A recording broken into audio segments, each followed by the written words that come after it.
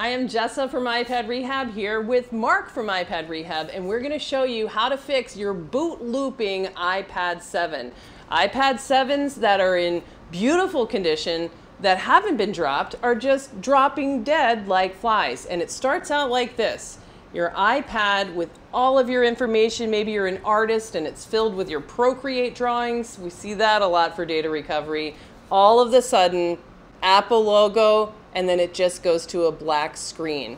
If you put this iPad in recovery mode and you try to update the software with iTunes, it fails with error 4013.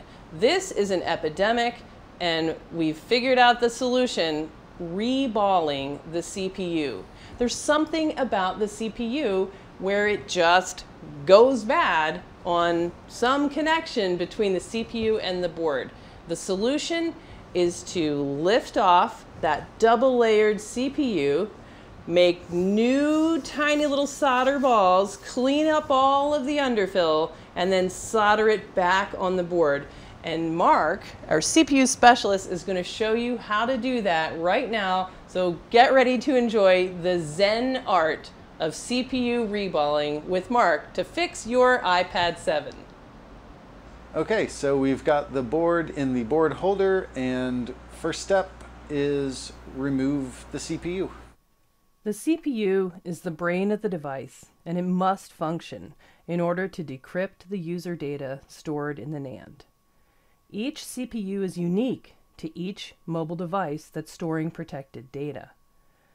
Moving the CPU or reinstalling it is more art than science, and each artist uses their own palette of temperature, times, nozzle, and pressure that's developed through practice. Mark and I use different temperatures to do this exact same job on this exact same station. Each artist must find their way to their own signature style through consistent practice.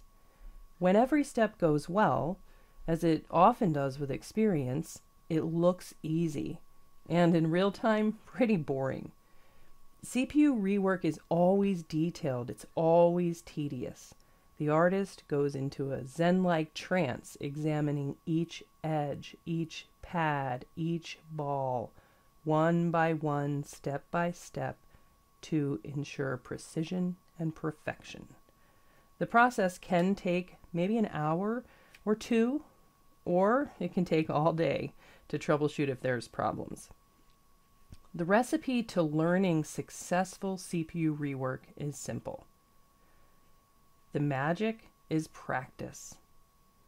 Practice with a large stack of boards that are not important to anyone, that don't have data on them. Some time and some patience and commitment to practicing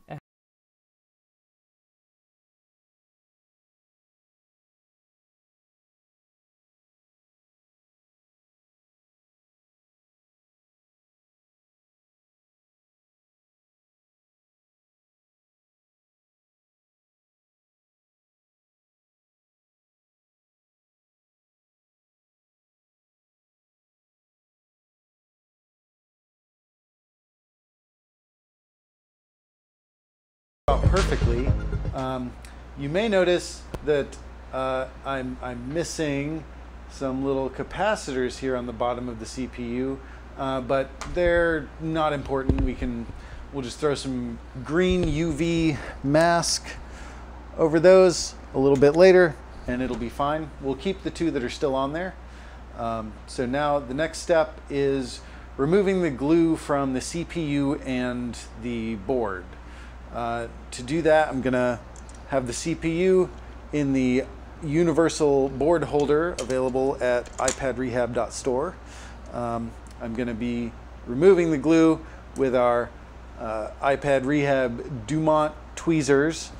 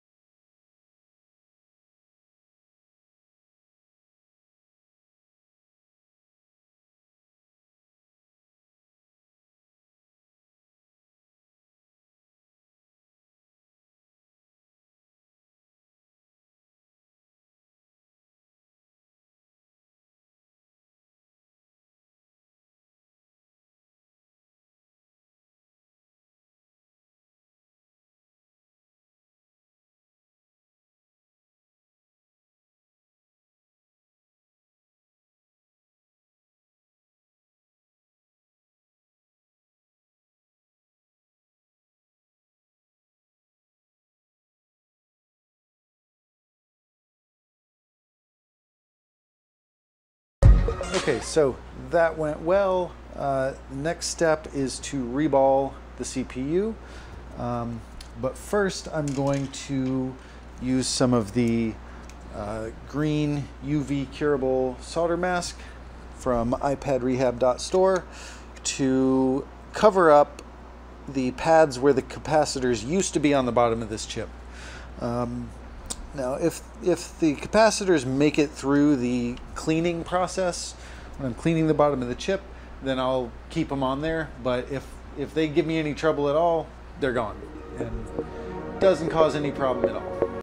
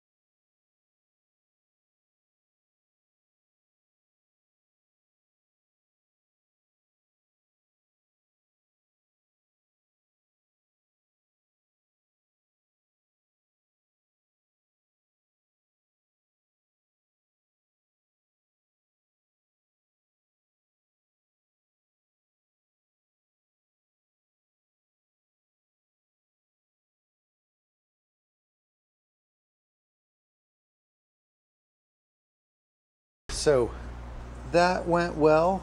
CPU is now reballed. The balls are consistent, which is what we're looking for. Nobody's too big, nobody's too small. The stencil I've been using, I'm not convinced it's the best option, so we're going to be trying out some new stuff. I think there are some better options out there particularly for CPU reballing. So keep an eye on the website. Our recommendation may be changing. So now the final step is put CPU back on board.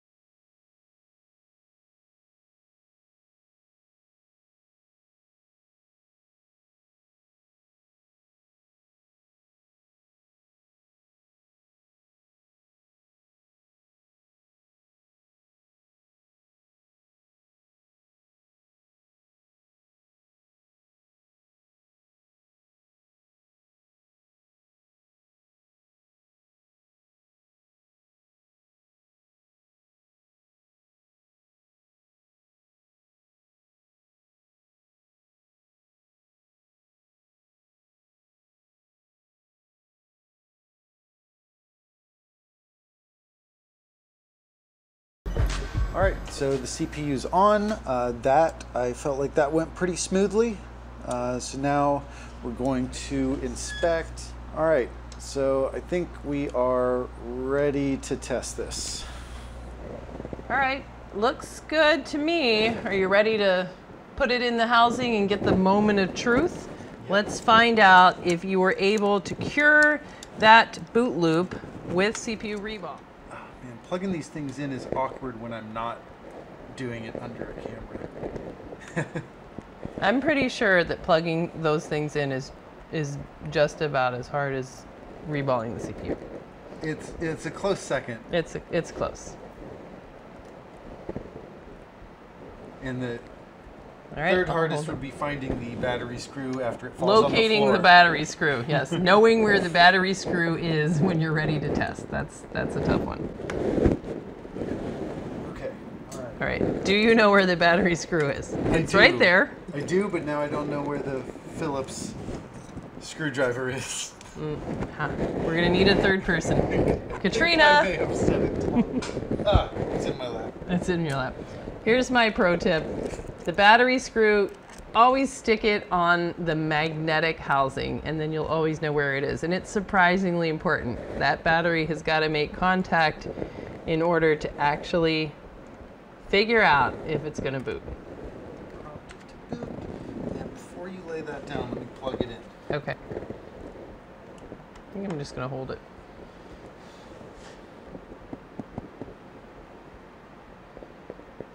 There we go.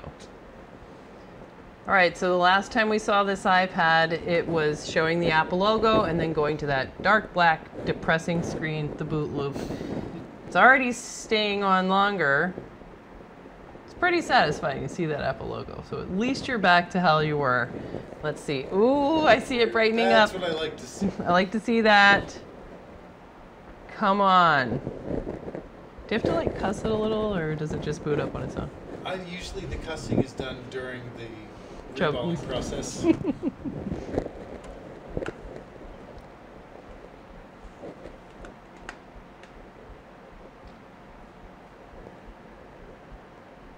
go. Hey, there it is. Oh my gosh. I see it. There we go. We're at the lock screen.